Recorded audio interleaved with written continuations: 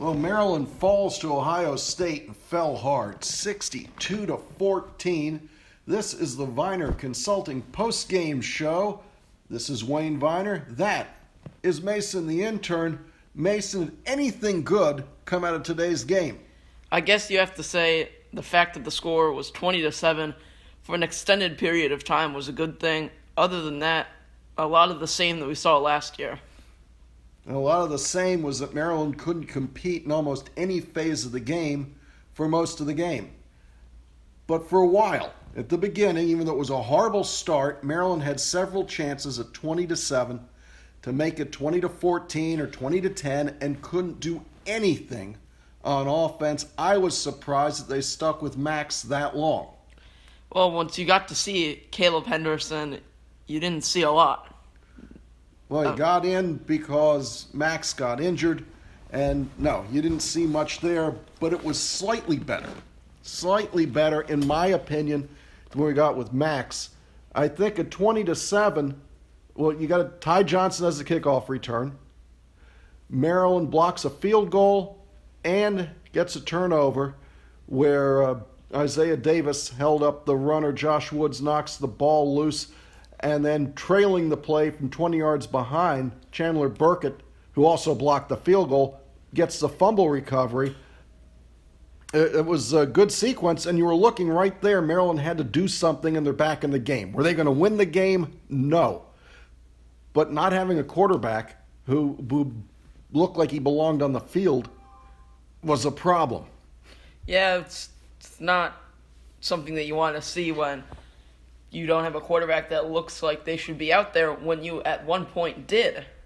2 points. With Piggy and Kasim, you had a shot. This is going to be a tough year. I don't think we can play up to the higher division at this point with what we have. You need some leadership from the quarterback position. Other positives, look, Carter looked like he could play. Josh Woods had a bunch of tackles, although he missed that one that would have been a pick six and missed the ball that could have been a pick six. He just, as always, he's not at that level. There's still a lot of holes in this team. Whether it be the D-line, even though they're fifth-year seniors, most of them at this point, they look pretty good. But in the secondary, you need the 4-star and 5-star talent to compete with the 4-star and 5-star receivers. Other teams come in there and compete, or at least stay in the game with Ohio State. I'm disappointed that we couldn't.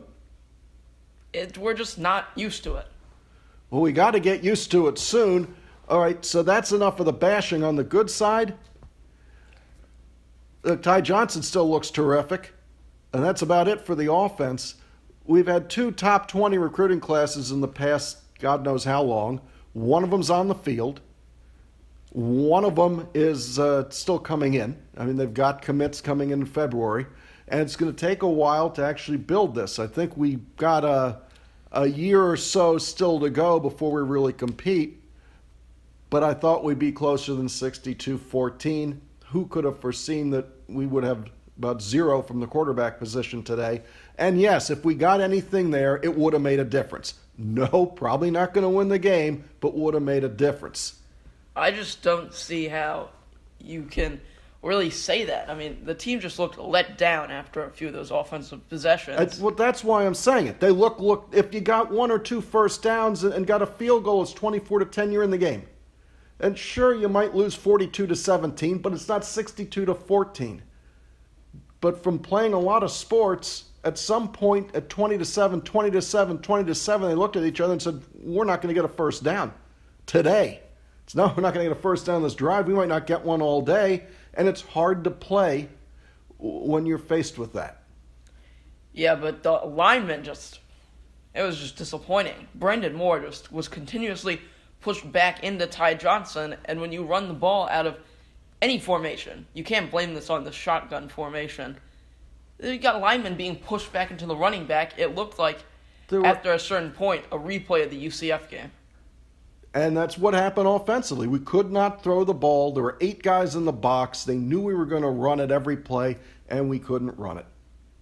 But hey, they're still our guys. We got Northwestern coming up next Saturday at 3:30 on ESPN2. I expect that we're going to come out and see the good side of the Terps. I still think we're going to win the game. Mason's shaking his head no, but we'll leave that for next week.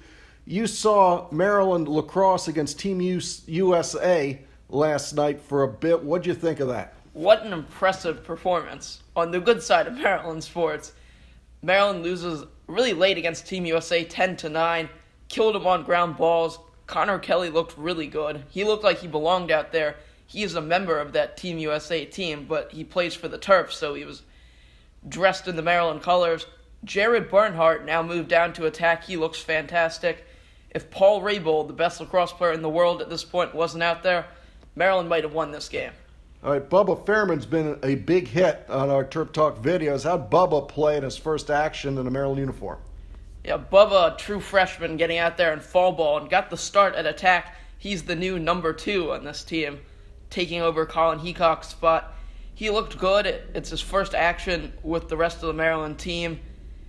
It's just going to be an interesting year. I think if teams overplay Connor Kelly, Jared Bernhardt will just destroy them. And that'll do it for our Ohio State-Maryland wrap-up and Team USA versus Maryland wrap-up. This has been the Viener Consulting postgame show for all of your IT needs, networking, point-of-sale, accounting systems, websites. Call Viener Consulting at 301-251-2900. Mason, thanks for being on. We will see you on the Young Terp podcast on Sunday evening. Thanks, and go Terps.